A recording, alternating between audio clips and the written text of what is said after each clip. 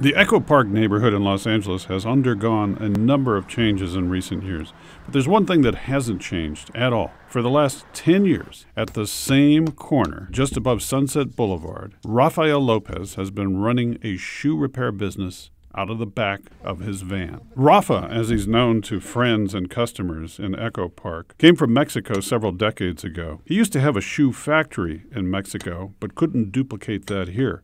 So he began repairing shoes on sidewalks, just wandering around the city looking for a place to do business. Then he got the idea to do this out of a van so he could more easily roam around the city. And 10 years ago, he found a spot he liked in Echo Park on Logan Street, next to a Señor Fish. One of the amazing things about Mr. Lopez's operation is that he is squatted into cramped quarters in the back of this 1992 van that is his workshop.